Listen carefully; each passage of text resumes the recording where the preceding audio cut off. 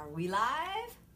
Hey everybody, Chef AJ here, and before we begin the Weight Loss Wednesday broadcast, I'd like to tell you about a wonderful new book written by my friend and colleague, Dr. Neal Barnard, the founder of PCRM, Physicians Committee for Responsible Medicine. It's so funny because he was actually on Dr. Oz today discussing this book. If you have a problem giving up cheese or know somebody that does, this is the book for you. He explains scientifically why it's so difficult. I remember when I interviewed Howard Lyman, the Mad Cowboy, he said it was harder for him to quit cheese than it was smoking. So it's not in your head. It is addictive, has to do with the opiates and a lot of the things we talk about on Weight Loss Wednesday when we talk about addiction. But if you haven't read it, it's sure to be a bestseller. It's a great book, The Cheese Trap. So there we go. So we got some people watching, Kenny. We'll get ready 33. to get started. 33, it's a good number. So welcome to episode 22 of Weight Loss Wednesday. I'm Chef AJ, the creator of the Ultimate Weight Loss Program, and this is where I answer your questions about healthy, permanent, and sustainable weight loss. And boy, Kenny, we have a lot of questions today, and they all came in this morning. I haven't had a chance to even review some of them, and so I had ended last week's broadcast in the middle of a question, and that question honestly will take a whole episode, so I'm going to wait for one time when Kenny has a meeting or something that I can sit down and do what I call the 10 E's that foster disease, but that's something I really want to think about. But before I begin, Kenny always wants me to remind you where I'm going to be so you can come see me in person. If you're in the Los Angeles area or willing to travel, in Pasadena, I will be presenting both a scientific lecture, well, not necessarily scientific, but it's the secrets to ultimate weight loss, and 2 cooking demos at the Engine 2 Forks Over Knives conference on March 25th and 26th. If you want $50 off your ticket, it's Chef AJ50. And the following week, I'll be at the Health Fest in Marshall, Texas. There's still some tickets left. There's going to be a lot of wonderful presenters, including all 3 McDougals. Well, there's more than 3, but the 3 that are coming are Dr. John McDougall, Dr. Craig McDougall, and Mary McDougall. And then April 8th, I will be at the Oak Spa at Ojai. Kitty's giving me the signal that my thing is coming up. We're learning how to communicate with each other. So that's where I'll be for the next upcoming 3 weeks. So, all right. So Kay has 2 questions, and she says, the first one is that salt is her greatest trigger. We talk a lot about trigger foods in the Ultimate Weight Loss Program.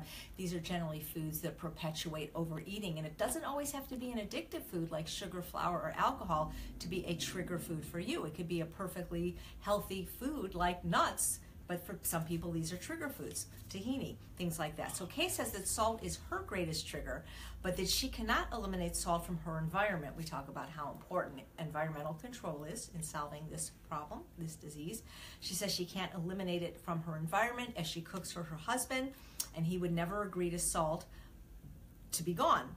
Otherwise, he is very supportive. That's wonderful. So she wants to know if there's any essential oils to help at moments she has cravings for salt. So I love essential oils. I use doTERRA, but I'm not a representative. I don't know a lot about it. I defer to my partner, John Pierre. And so I did ask him your question, and he said he doesn't know of any essential oils per se that are specifically for salt cravings. The ones you use for other cravings might work, but he did say this is where green powders could work. So my recommendation, Kay, for you is, since your husband is supportive, then ask him to just add salt at the table. Meaning, don't cook with salt. You know, I talked about this in my book on process, that sugar, oil, salt, if you cook with them, they dissipate anyway. So if you're going to use these, put that on top of the food at the surface, as we call in chefdom, the finish, where the taste buds on the tip of your tongue can taste it. Because any salt you cook with, or oil or sugar, it's going to dissipate anyway. So don't cook with salt, and then ask him to add it at the table, or better yet, don't have it in the house. You can buy little vials of salt for travel, all different kinds of salt, Celtic, Himalayan, and he can keep it in his pocket. There are these little vials, and just ask him to please only use them on his food and put it back in his pocket so that hopefully you're not tempted by that. I hope it works out for you. We know that sugar, oil, and salt, which is what I call the evil trinity, for most people, even if they're full-fledged card-carrying sugar addicts, salt seems to be the hardest because there's really no substitute per se. I mean, I love Benson's Table Tasty, but for people that are hardcore super tasters for salt, you know, that's it. Last week, episode 21, I showed you some different varieties of things that still have salt but have lower sodium. She also wants to know, what do you do if you're going to the store to buy vegetables and you pick up other crap and eat it before you get home? Heard that a lot. Things like French fries, eating them through the drive-thru before you get home. So, don't go to the store. And, you don't have to anymore, truthfully. Nowadays, you can get your groceries delivered by just about everywhere. Costco delivers, maybe even Whole Foods delivers. I don't think Trader Joe's does, but there are so many stores that deliver. Produce especially, you can get a CSA box. You really don't have to leave home. You can buy almost everything online through places like Amazon or Vitacost, and even fresh produce, believe it or not. So that's one strategy. The other strategy is never go shopping when you're hungry, and always go shopping with adequate starch in your belly. Because if you're eating French fries, well, that is starch, but unfortunately it's starch that's doused with fat and salt, deep fried in oil with a lot of salt on it, probably sugar too. And what happens with French fries is you take a healthy food like a potato that's 400 calories a pound, that has water and fiber and vitamins and minerals and phytochemicals and antioxidants and micronutrients, and you deep fry it in a non-food like substance, which is oil, that's 4,000 calories a pound. Now you've increased the caloric density to 2,500 calories a pound, more than 6 times what that potato would have been.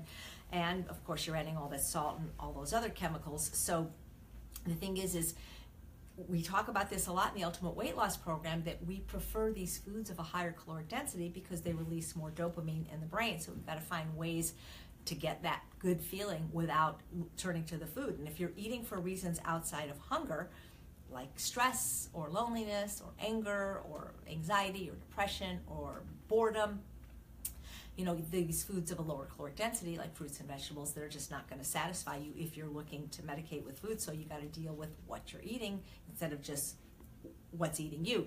But one of the reasons that people, and I can't ascertain from this question whether you're eating a reasonable amount of crap or you're binging on it. One of the main reasons people binge is due to previous history of restriction and then not eating enough starch.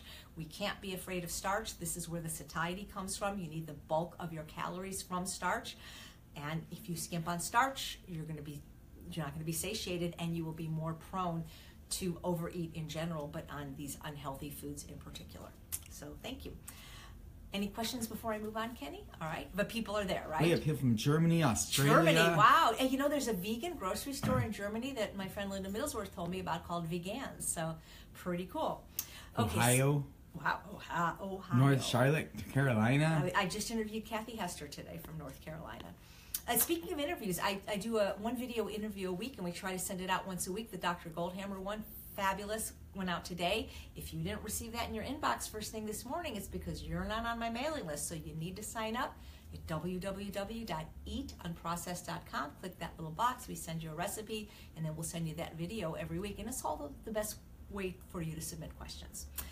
So Bella wants my opinion on eating mature coconut meat, about 8 ounces a day. Well, what are your goals? Because I looked it up in the, the USDA database for, they have, all the calories and all the different foods. So 8 ounces of coconut meat is 803 calories. Now, I don't know how tall you are or how much you weigh, how much you can eat, but for me, that would be like half my caloric intake for the day, basically. So it's 803 calories, 76 grams of fat, and 67 grams of saturated fat. Now, I use this as a prop when I teach. I'll be showing this in my demonstration at the Engine 2 conference. But if you were to eat this entire 1/2 pound bag of a generic M&M, Trader Joe's M&Ms, you would have about 2/3 less saturated fat than in that mere 8 ounces of coconut. Now, here's the thing. You're familiar with Dr. John McDougall, one of my mentors, who has been saying for 40 years, the fat you eat is the fat you wear. It's probably worse from coconut, maybe not necessarily worse than animals, but certainly worse than fat that comes from avocado, nuts, or seeds, because coconut is higher in saturated fat, that's the bad artery clogging kind, than even lard. It's higher in saturated fat than lard, and you want to eat 67 grams of saturated fat a day. What kind of shape are your arteries in? Have you ever had an arterial scan? Because if you're eating this every day, that is a lot of fat, and it's a lot of saturated fat. That's probably more saturated fat than I get in a month. And in one day, you're eating more fat than I'm eating in 2 weeks. So I would vote thumbs down, whether it's for weight loss, whether it's for health.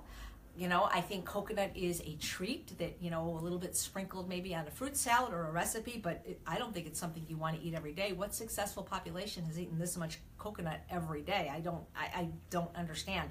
And there's really not a lot of satiety in fat. I know people like it because of its high caloric density. It releases more dopamine in the brain. But as far as satiety, that's where starch comes in, especially potatoes. So I don't know if your goal is weight loss or health. Are those good fatty acids, though?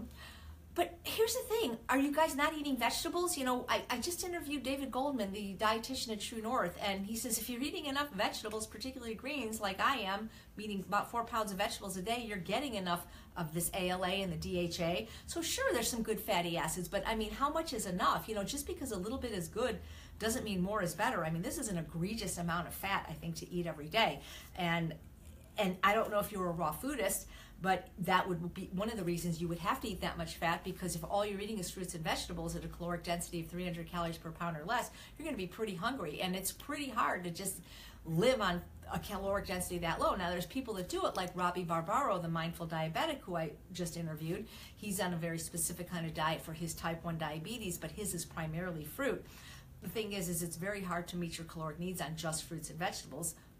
And for most people, it's hard to achieve satiety. So I don't recommend a high-fat diet, and I certainly don't recommend coconut as the fat. If somebody wanted to eat fat, I'd recommend, an ounce of walnuts a day, or flax seeds or chia seeds, but not 8 ounces of coconut.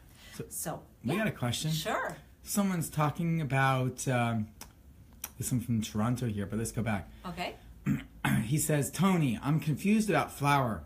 You don't eat it, but Dr. McDougall encourages it. Please advise. I don't think Dr. McDougall encourages it. I think you're using the wrong word. He allows it. If you read his book, The McDougall Program for Maximum Weight Loss, that is a book that is completely in line with the Ultimate Weight Loss Program and the True North dietary style. There's absolutely no flour at all. So he doesn't encourage it. And if you read his book, he talks about how when you grind a whole grain into a flour, you not only increase its caloric density. So for example, if you were to eat 500 calories of brown rice, Tony, which would completely fill your stomach, which is about the size of a cantaloupe and holds about a liter of food, easily 500 calories of brown rice or any whole grain would fit in there, and you'd activate your mechanisms of satiety, like your stretch and nutrient receptors and your calorie receptors.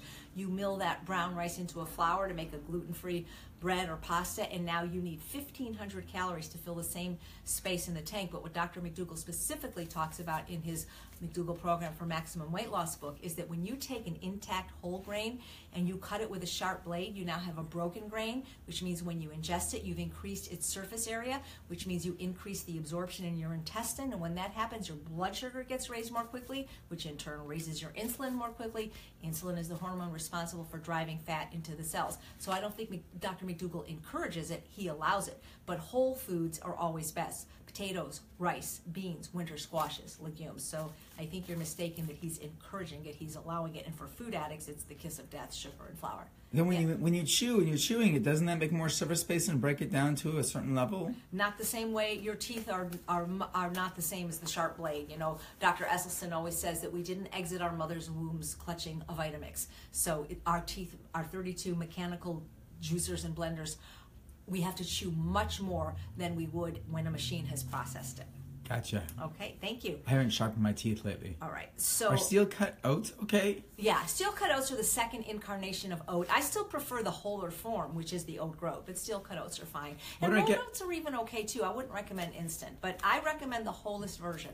Where do we get oat groats? Because I've never seen them in the store. Whole Foods, almost every natural food store, they're sold in bulk. And how much longer does it take to cook? Well, if you have an Instant Pot, 5 minutes.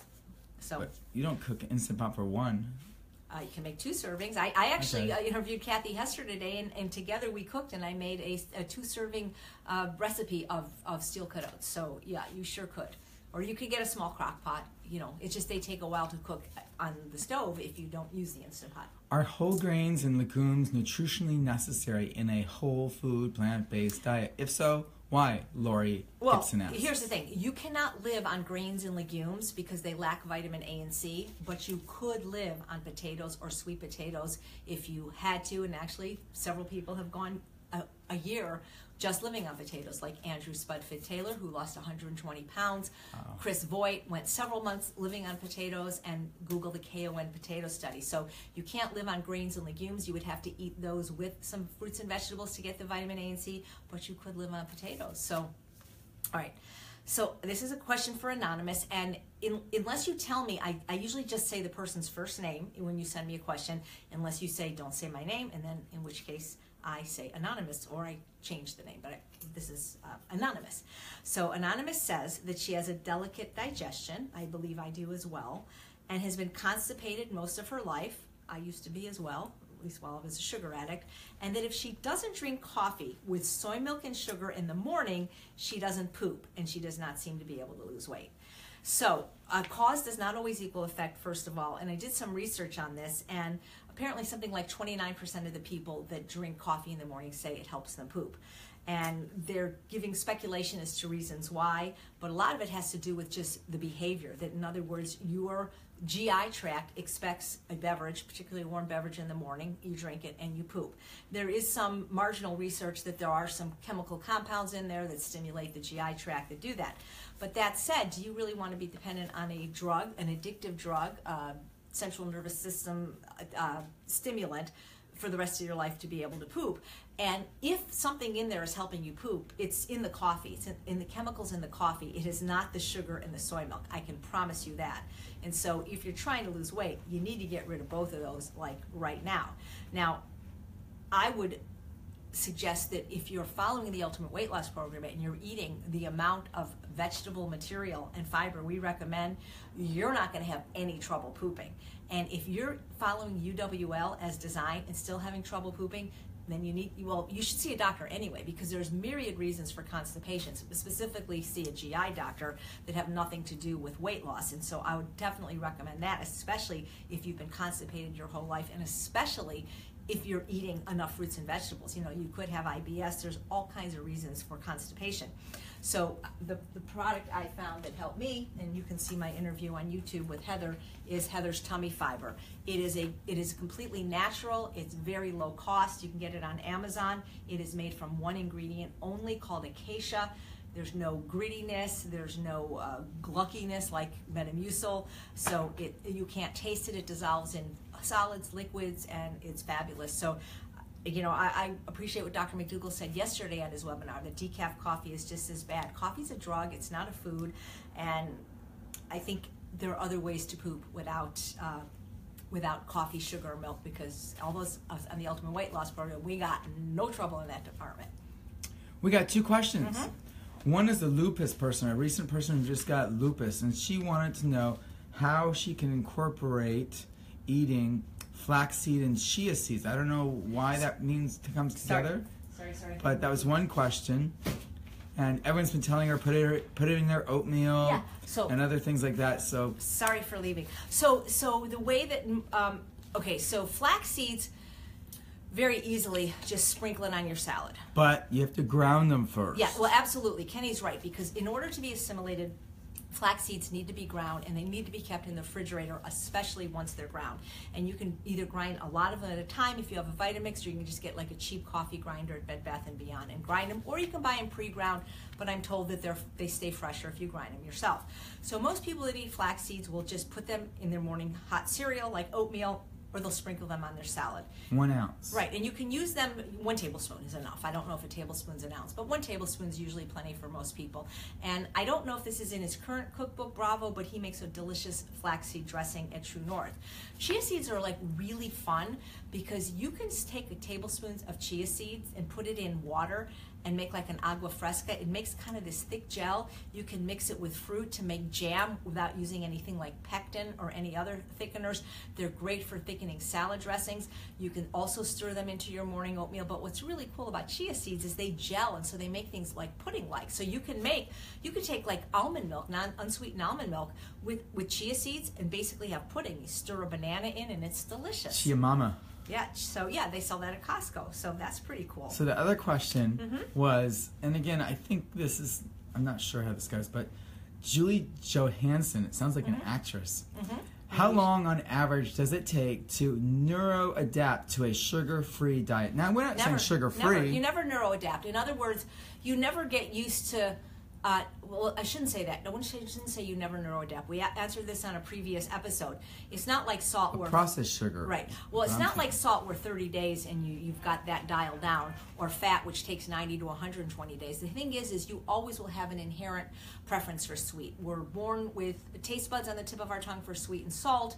The first taste we get as infants are breast milk, hopefully from our mother, which is very sweet. When we're in the womb, often amniotic fluid is leaking. That is sweet. So we come into this world already with a preference for sweet. So we never don't have that preference. But as far as processed sugar, it just depends. How long have you been using that drug? What was your dose? And what are you eating now? That is why the Ultimate Weight Loss Program is so powerful for reversing food addiction in general and sugar addiction in specifically. And one of the ways we do this is with eating vegetables and eating vegetables for breakfast.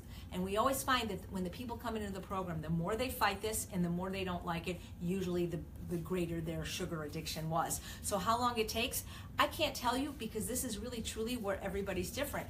Sometimes people relapse and they got to kind of start over and go through detoxification withdrawal. The truth is it really depends on how much sugar you're eating now and when what else you're eating. You can learn to satisfy your sweet tooth with the fruit, the whole fruit, and nothing but the whole fruit. So help you. But can we say what we talked about last week as well, is about the cake, oatmeal versus the... Well, so if you eat oatmeal with a lot of then with fruit and all that, that cake, that sweetness will make you want to eat more sweetness all day long. I agree with that. And so what Kenny's talking about is, I should probably call this the oatmeal paradox, because a lot of people will come to the Ultimate Weight Loss Program and refuse to follow it the way we recommend, and that's fine. But then when they don't get the results, we try to explain that there's nothing unhealthy about oatmeal, rolled oats, and there's nothing unhealthy about fruit.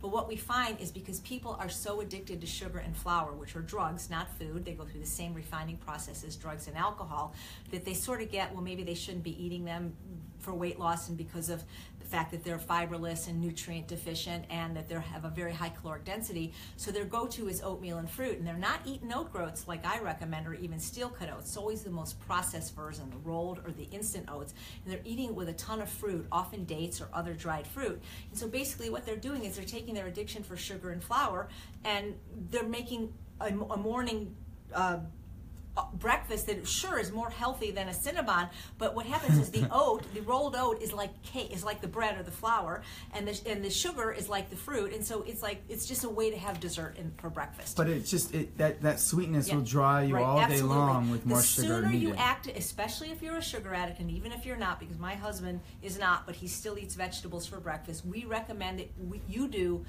what the rest of the world does, is starting your day in a savory way. So if you're eating oats, you eat steel cut oats with shiitake mushrooms and nutritional yeast and some garlic and some greens.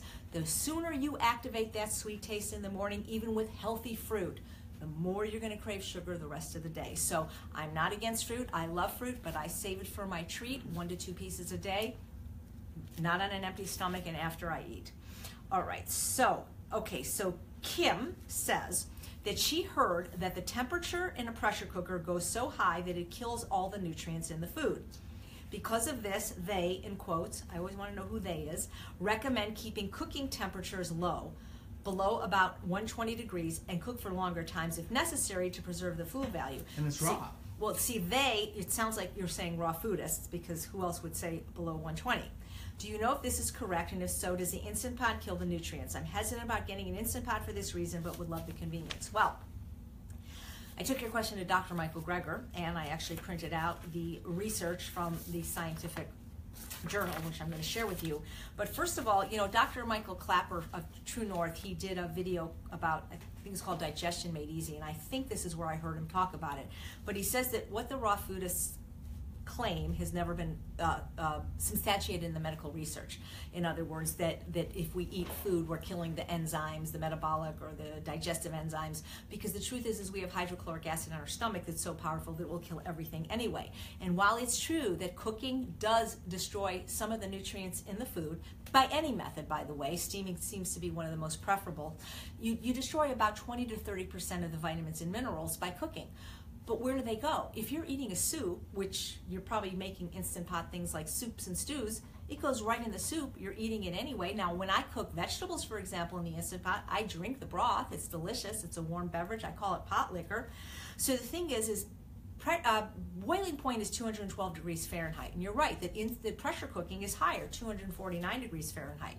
But the thing is because it's such a shorter cooking time, you're actually preserving nutrients. And if you don't believe me, you can go to the medical research. I got this from Dr. Michael Greger. The name of the journal article is a comparison of the vitamin C content of vegetable stew when prepared on large scale and open pressure cookers. And they found that pressure cooking was the most favorable for preserving nutrients, especially vitamin C. So if you don't have an Instant Pot, I really recommend you get one. It will save you time, it will save you money, makes healthy meals in minutes. And if you use my name, AJ, not Chef AJ, just AJ, at the company website, www.instantpot.com, won't work on Amazon, you can get $50 off. And if you don't already have the Instant Pot, I do recommend the 8-quart because you can cook 4 jumbo artichokes at the same time.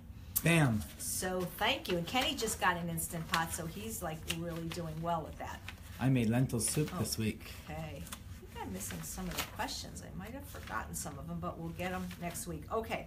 So this is from Diana, and she says that she's been vegetarian for several years and lost weight, kept it off, but still overweight, can't seem to lose any more, eating nuts but stopped, only use them to make milk. She's been watching me for a while. And she says, my ultimate weight loss program sounds interesting, thinking about joining, hope you will, but concerned if it's the right plan for me. I've tried eating potatoes, but I notice that when I eat them, I don't feel right, I feel tired, and sometimes I have to lie down. I feel tired sometimes and have to lie down too, even when I don't eat potatoes, because I'm almost 60 and I work real hard. Sometimes I think it is my blood sugar spiking, but I'm not diabetic, although I'm considered borderline. This is one of the reasons why I want to try the plan. Is this a common thing for those starting out?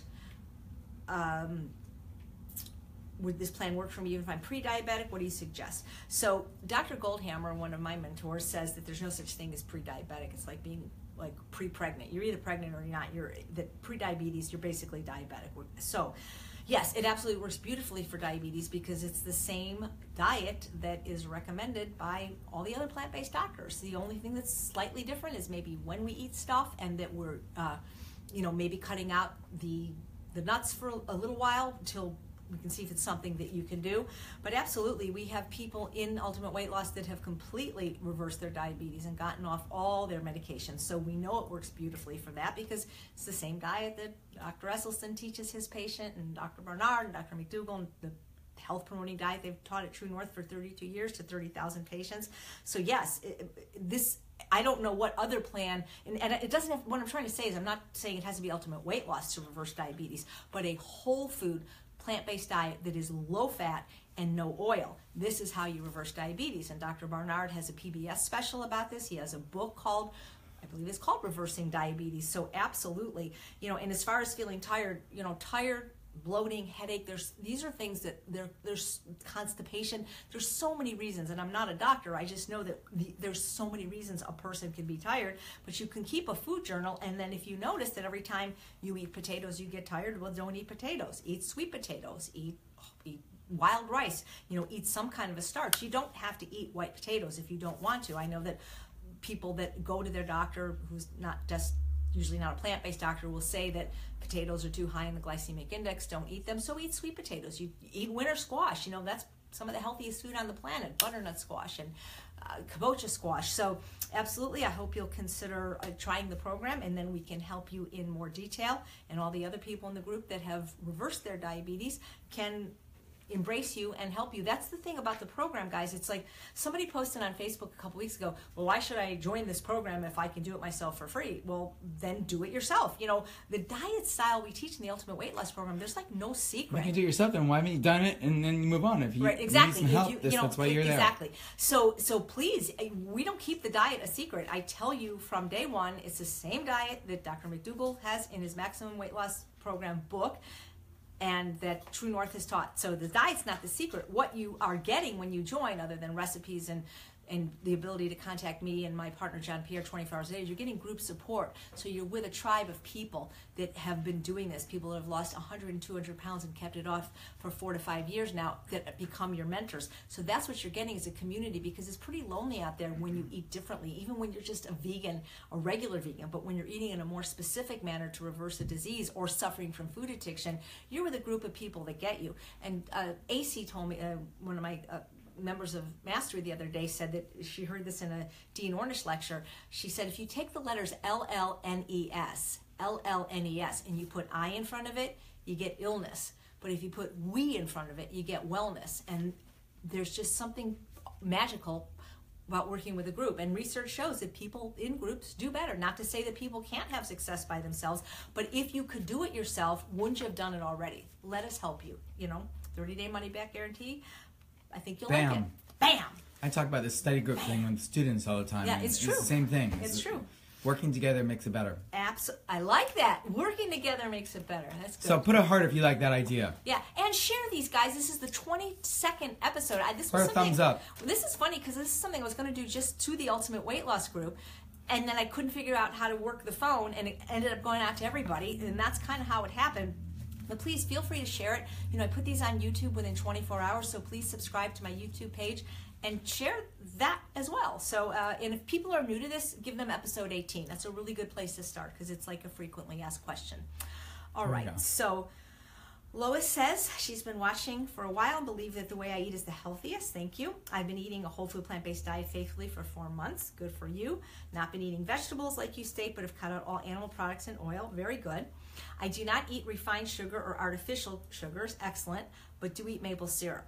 Okay, so maple syrup is a refined sugar because it's not really found in nature. Now, you find maple trees in nature, and you can possibly find the sap in nature in the tree if you're able to tap it. But you have to understand that it takes about 40 gallons of that sap that is boiled down and reduced into 1 gallon of syrup. So maple syrup may be less refined, but it's still sugar. Sugar is sugar, flour is flour, salt is salt, oil is oil. But once in a while, isn't it okay? It depends. If you're a food addict, it's never okay. Moderation never works. So, okay, when you say okay, Kenny, okay for what? Not for food addiction, not for obesity. It might be okay, Once a month? Your body's never not looking. For somebody like you, Kenny, that's naturally slender, that's not a food addict, you could probably have it every day. People like you and Charles and Dr. Doug Lyle. But those of us that suffer from the brain disease of refined food addiction, that one bite is never enough.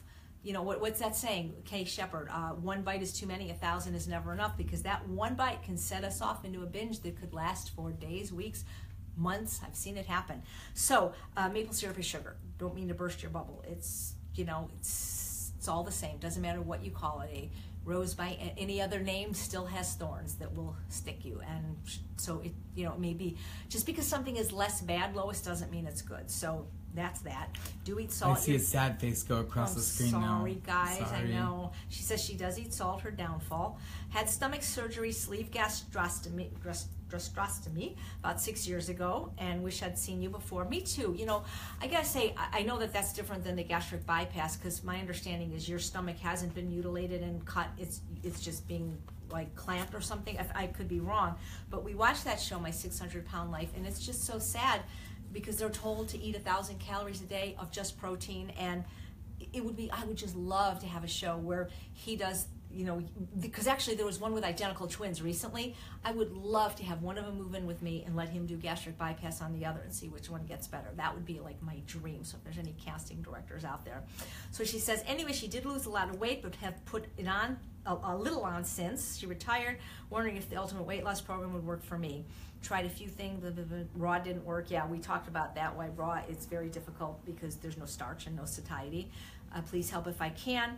So here's the thing. I took your question to Ultimate Weight Loss and asked if anybody in the group had this procedure, and several came forward, and they said they did, and they said they would be happy to talk to you personally to see if the group is right for you. But know that even if you can't follow the dietary style that we recommend 100% because you can't be eating the large volumes, it still would be a nice place for you because of the love and the support of the people that have this common interest. These are people that basically have weight to lose, and it could be a varying amount, but most of them are vulnerable to you the effects of sugar and flour, whether you want to call yourself an addict or not. So it's a place where people get you, because generally your friends that don't suffer this way don't get you, and your family certainly doesn't get you. So many people join for that reason alone. We have people that are slender that don't even need to lose weight that join just for the sense of community and camaraderie, which actually is what helps people. You know, I recently interviewed a well-known psychiatrist who wrote 3 books about addiction, Dr. Lance Dotis, and I'm hoping that interview gets released soon. He has a completely different take on addiction that will rock your world. It's unlike anything that any of the other people talk about. He says the 12-step programs not only don't work, but they actually harm. And I'm not saying I agree with him, but I'm saying that when I interviewed him, what he said, what does work about these 12-step programs is the group, is the camaraderie. And that sometimes is enough to take people to the next level. So for that alone, I would suggest you join. But as far as that, I think you could still do the program. Whether you could eat the volumes we recommend in one time, that's going to be the issue. Now, when I interviewed Dr. Garth Davis, and that was a long time ago, I haven't heard this interview for a while, I know that he wants people on this program, not ultimate weight loss necessarily, but whole food, plant-based, no oil. He's a bariatric surgeon in Houston who tries to talk his patients out of the operation. So, you know, I don't know if you can have a consult with him if you're not going to go to Houston, but he has a huge social media following on Facebook and Twitter. You might be able to ask him a question there, but I'm pretty sure that he would say yes. It's just that if, you know, whereas I could eat, 4 pounds of food in a sitting because I haven't had any operation, you might be able to still eat that same food that's on my plate, but you'd have to eat it probably more frequently during the day. But I'm going to put you in touch with the people in the group that have had this. A couple of them said it, I don't know what the word is, if it fell off or I guess it got stretched back out and they were gaining some of their weight or all of their weight back, but I'll put you in touch with that because, the thing is if you don't change the behavior, it doesn't matter what procedure you've had. So it looks like you're really making an effort to eat the healthiest diet and change your food. So that's really good. Okay, so Vivi, this is sort of long, so I'm not going to read it, but I'm going to give you the gist. So Vivi basically wants to know if I can help her determine what her meals should look like, because she is not losing weight right now, and she's thinking that it's the ratio of starch to vegetables. And so, like I said, it's really long, so I'm not going to go into the whole thing. But what I'm going to do is I think I can help you in that this is where everybody's going to be slightly different. And everyone needs to find what I call the sweet spot of the ratio to starch to vegetable. And that's what's going to make you happy, healthy, and you're going to end up being your leanest self when you find that. A lot of mistakes that people make when they join my program or just do diets in general is they think, oh, I'll just eat salad. And no, that's a good thing. Dr. Lyle talked about that in I believe it was February 9th, Dr. McDougall webinar, one of the best webinars he's ever done. You can get it on Dr. McDougall's website. He talked about people think they're going to be good if they just eat salad, or maybe they eat salad and fruit. And it's certainly healthy to eat salad and fruit, and I recommend that you do it every day. But again, if that's all you eat, your caloric density is 300 calories per pound or less, and most people are going to get pretty hungry. And when you get hungry, you tend to overeat, and it's generally not more salad and fruit. Starch is what is satiating. Starch is what's delicious. It's what satisfies the hunger drive. And anytime you eat under the hunger drive, you can do it. You can weigh and measure your food, and you can do anything for a certain amount of time, but you get so hungry that eventually all those hormones of satiety, the leptin and the ghrelin, they get all dysregulated, and so they start squirting out, feed me, feed me, feed me, and then you end up overeating, and generally it's not, once you get hungry, you don't think like, well, I'll eat a baked potato. That's when you go get the French fries through the drive-thru. So people are afraid of starch. I'm not sure exactly how that happened, because I don't know how you can be afraid of a food that's 400 calories a pound, 350 to 400. That's what potatoes and sweet potatoes are, and all the wonderful winter squashes, my favorite, which is kabocha and butternut, which we're having for dinner, or Hubbard or acorn squash. So, the Okinawans, the longest lived people in Japan, who don't suffer with the kind of disease rates we do, or obesity, something like, 72% of their calories from just sweet potatoes. So I think starch got a bad rap because of the way people were eating it. So people weren't eating like baked potatoes, steamed potatoes, roasted potatoes with herbs and spices, or ketchup. They were eating potatoes French fried in sugar, fat, and salt. So they took a 400 calorie a pound food, turned it into a 2,500 calorie a pound food. Or potato chips, where they're taking all the water and the fiber out. Or even things like rice, they were not eating the healthier whole grains. They were eating white rice that with putting butter on it, things like that. or taking something healthy like a legume, a bean that's 550 to 600 calories a pound, and making refried beans with lard. So they were taking these healthy, whole, natural foods, the foods to the left of the red line, but they were turning them into right line foods by the addition of butter and oil and cheese and things like that. So we know that starch can't make you fat. I've said this many times, that carbohydrate and protein are 4 calories per gram, but fat is more than double the caloric density at 9 calories a gram. Alcohol is right in the middle at 7. Alcohol is almost as bad as for you as oil. Well, it's probably worse for you than oil as far as your health is concerned. Just listening to a podcast with a doctor that said how it's really, what did she say? Something like a class 1 carcinogen, or I've got to get what she said and share it with you. But it's not health food alcohol, and it's deplorable for weight loss, especially if you're a woman, just based on its caloric density. Liquid calories, are never favorable for weight loss. But protein and carbohydrates are less than half the caloric density as fat. Fat you eat is the fat you wear. So when you stop eating fat, especially in the form of oil, which is 4,000 calories a pound, no fiber, no nutrients, atherogenic, obesogenic, and diabetogenic, probably the worst, or cheese, like we talked about at the beginning. This is one of the worst things you can eat, high in saturated fat, high in fat. Americans get most of their saturated fat actually from cheese.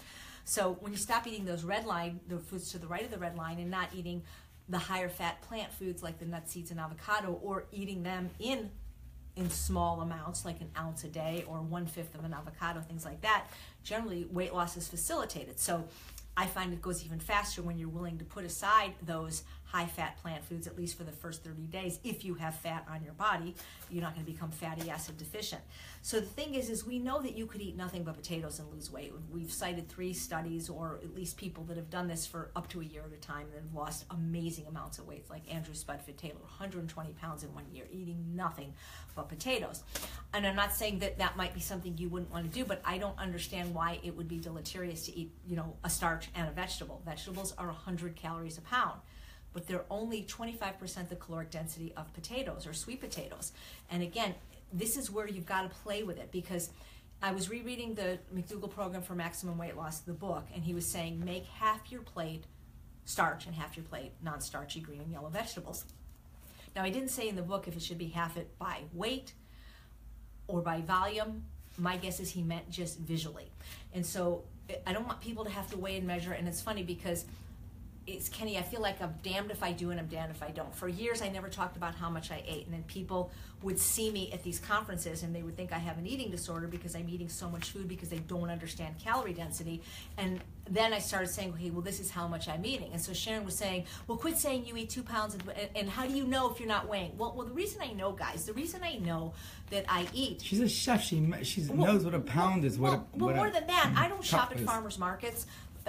We have them, but I just generally don't, because I buy the really amazing organic produce at Costco, and I live next door to Trader Joe's. And so, for example, the bag of zucchini that I love and buy and eat almost every day for breakfast, either steamed or grilled or roasted or spiralized, it says 3.75 pounds, which is almost 4. And it lasts 2 days. So do the math. 4 divided by 2, it's about 2 pounds a day I know I'm eating. The bag of sweet potatoes that I buy from Trader Joe's, the organic Murasaki, is 3 pounds. Again, it lasts 2 days, 2 lunches, pound and a half. That's kind of how I know.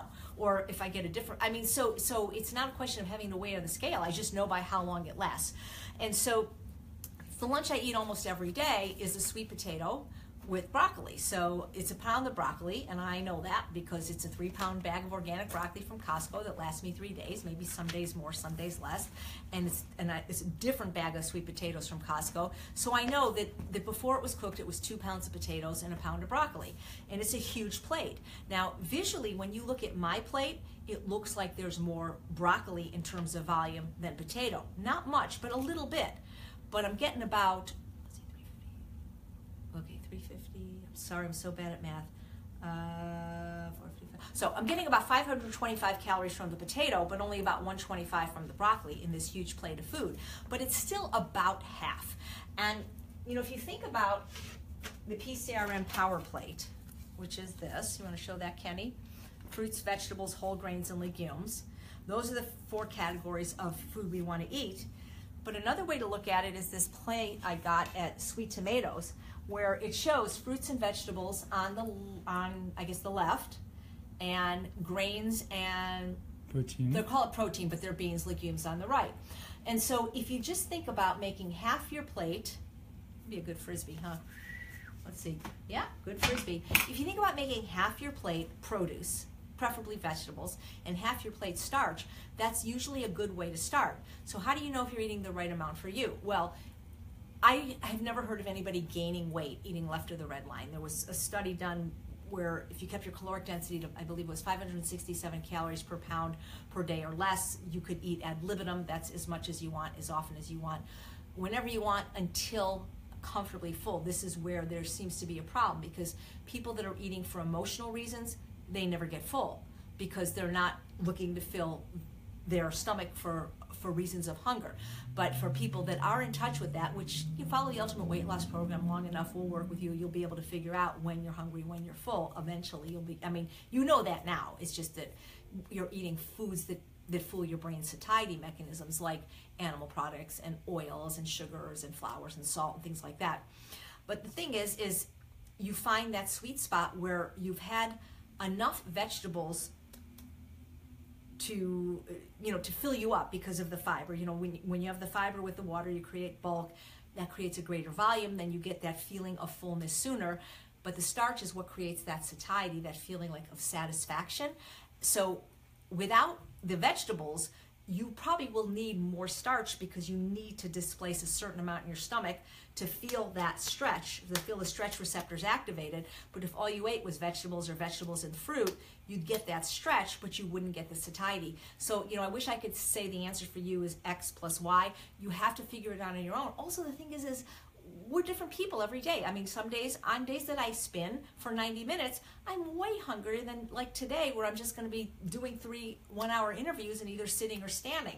And so I require more food when I expend more calories. And then days when I'm under the weather, like when I had the flu a couple weeks ago, I didn't eat at all for a couple days. So I don't have the exact answer for you. You're going to have to find that. But visually, it's usually about half and half. And you're going in the right direction if the weight starts coming off. Even if it comes off slowly, like a half a pound a week, you can always increase the vegetables and decrease the starch, but you don't want to go too low on that starch so that you feel hungry or dissatisfied. And I wish I had an answer for you, but I'm not a weighing and measuring program, and I don't believe that if I said 6 ounces, that's necessarily going to help you anyway, because I don't know how hungry you are on a given day. I don't know when's the last time you ate. But starch isn't going to make you fat, guys. Human beings cannot convert excess protein or carbohydrates to fat. That's de novo lipogenesis. Pigs do it. We can't. What happens is, since many of us coming to the emotional weight loss program, that's a new one. The Ultimate Weight Loss Program, we could call it the emotional weight loss program, but many of the people are eating emotionally. They suffer from food addictions. And so the thing is you can't always tell people right away, well, just, don't eat so much. But if you overeat an extra potato, what happens is those extra calories don't get converted to fat. They escape through the top of the head as heat or through the fidget factor, or get stored invisibly in the muscles of the liver as glycogen. Fidget factor, I like that. Yeah, so starch doesn't make you fat. Fat makes you fat. And when you stop eating fat, you'll realize that that's what made you fat. But you get more dopamine from oil and peanut butter than you do from kale and sweet potatoes, and that's why you go back to it. So we're almost out of time, but I just want to briefly answer somebody's, well, they didn't ask this question. They made a post on our group page, and they said, I'm just not enjoying my vegetables for breakfast. Now, they've only been in the program for a week, and they did not come from being on a plant-based diet. And so here's the thing. When you say you didn't enjoy your vegetables for breakfast, I like when people are really, really specific, because my question, if you're not enjoying vegetables for breakfast, my question is what kind of vegetables are you having and how are you preparing them? Because if you don't like one vegetable, try a different one. There are a few different ones there. Right. I mean, how many people really say, I hate a cherry tomato. I couldn't eat a cherry tomato, right? So here's the thing. I Googled non-starchy vegetable, Mayo Clinic had a list. So are you telling me that nothing on this list appeals to you? Alfalfa sprouts, arugula, artichoke, asparagus, bamboo shoots, green beans, Italian beans, yellow beans, wax beans, bean sprouts, beets, bok choy, broccoli, Brussels sprouts, cabbage, cauliflower, celery, chayote, chicory, Chinese cabbage, Chinese spinach, cucumber, eggplant, fennel, garlic, green onions, beet greens, collard greens, dandelion greens, kale greens, mustard greens, turnip greens, hearts of palm, delicious, Herbs like parsley, cilantro, basil, rosemary, thyme, jicama, yummy. Kohlrabi, don't know what that is. Leeks, endive, escarole, romaine, iceberg, mushrooms, okra, onions, parsley, green peppers, red peppers, yellow peppers, orange peppers, jalapeno peppers. Purslane, highest source of omega-3 fatty acid, I think even higher than nuts. Radishes, rapini, rhubarb, rutabaga, sauerkraut, scallions, shallots, snow peas, pea pods, spinach, summer squash, Swiss chard, tomatillas, turnips, water chestnuts, watercress, zucchini. Not one thing from that list you like. How you prepare it makes a big difference. Check out my video, I think it's called Easy Meals to Keep You Thin. Look at the oven roasted ratatouille. It's so good you could eat all 4 pounds. Try the balsamic Dijon glazed Brussels sprouts, but realize that vegetables at 100 calories per pound, actually less if you're eating the fruity vegetables like the zucchini, okra, eggplant, tomato, bell pepper, cucumber. These are actually fruits that we think of as savory, 67 calories a pound.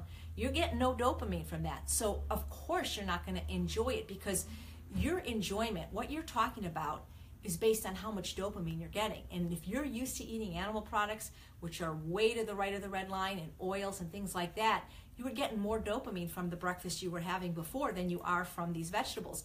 Realize we're not telling you not to eat starch. You can eat starch with your vegetables as long as you're going to eat enough vegetables. A lot of people, though, when they mix them starting out, what they do is they keep pushing the vegetables away and they end up just eating oatmeal and fruit again. So you start your day with vegetables, but immediately, the minute hunger returns, whether it's in 1 second or 1 hour, then you eat your starch, either by itself or with more vegetables. The thing you have to understand is that you develop taste preferences for foods you habitually eat. And if you grew up eating vegetables, like some cultures do, you would love them. But the fact that they're not giving you enjoyment is because you're not eating them. There's only one taste preference that's inherent in the human being. You know what that is, Kenny? Sugar. Nope. I'm wrong. Came from your mama. Mama's milk. Right, breast milk.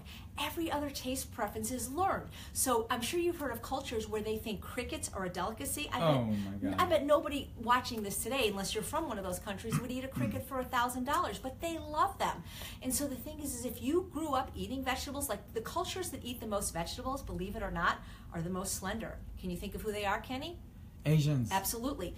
Asians have only a 3% obesity rate compared to every other culture in the world. It's like they're not even trying, compared to Americans, who are the fattest, sickest people on the planet.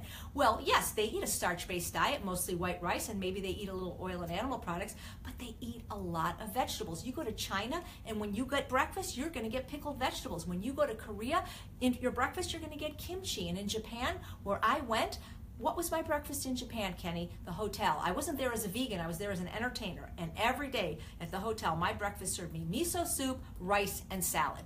And so you develop taste preferences for what you habitually eat. It can take up to 15 times of trying a new food for it to become a preferred food. But the reason you don't enjoy them has really very little to do with taste. It has to do with the amount of dopamine that's being produced.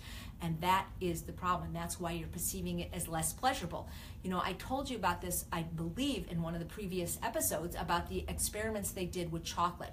Now, chocolate is 2,500 calories a pound. It's very high in caloric density. It's a little bit less than peanut butter and oil, but it's higher than almost everything else, including sugar and flour. Chocolate is actually the most craved food in the world, followed closely by pizza. What's pizza? It's sugar, it's flour, it's cheese. All 3 addictive foods rolled into one. Sometimes pepperoni on it, so 4, another addictive food.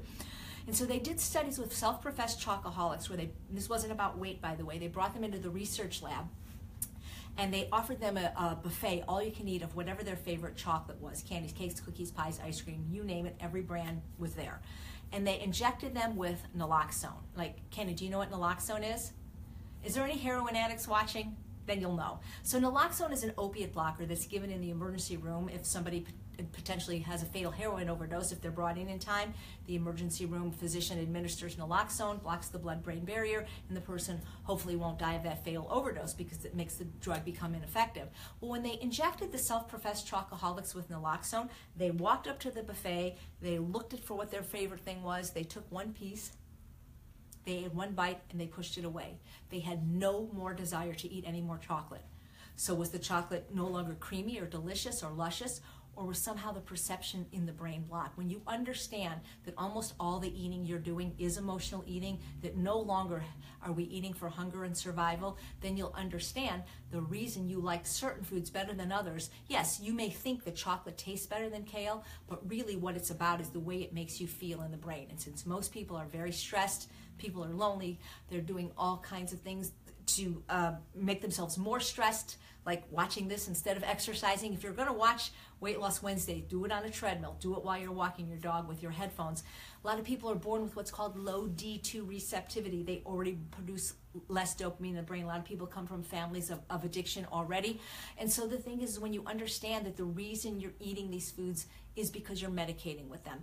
And if you find other ways to medicate, like exercise, like maybe having sex or doing volunteer work, there are ways you can feel good in your brain without starting your day with one toxic substance called coffee and ending your day with another toxic addictive substance called wine, and medicating all day with toxins and poisons like sugar and flour. The thing is, this is the stuff we teach you in the Ultimate Weight Loss Program. I hope you'll consider joining, and I hope you'll consider sharing these videos with people that you think might find them valuable. So if there's nothing else, Kenny, we like to keep it under an hour. So, eatunprocessed.com. Right. Yeah, that's where, wait 1 second. Eatunprocessed.com is where you submit questions. And I know some of you said you wish these can be shorter, but here's the thing. It takes a lot to set up the screen and the lights and to put makeup on. You should see what I look like without it, and get Kenny over here. So we've committed to always keeping it under an hour. And if it's too long, just watch it. 5-minute bites. So thanks so much, guys, again for watching another episode of Weight Loss Wednesday. I'm Chef AJ, and I truly believe that you can have the health and the body you so richly deserve, and the Ultimate Weight Loss Program can help you achieve it. Thanks. Bye. Good night, all.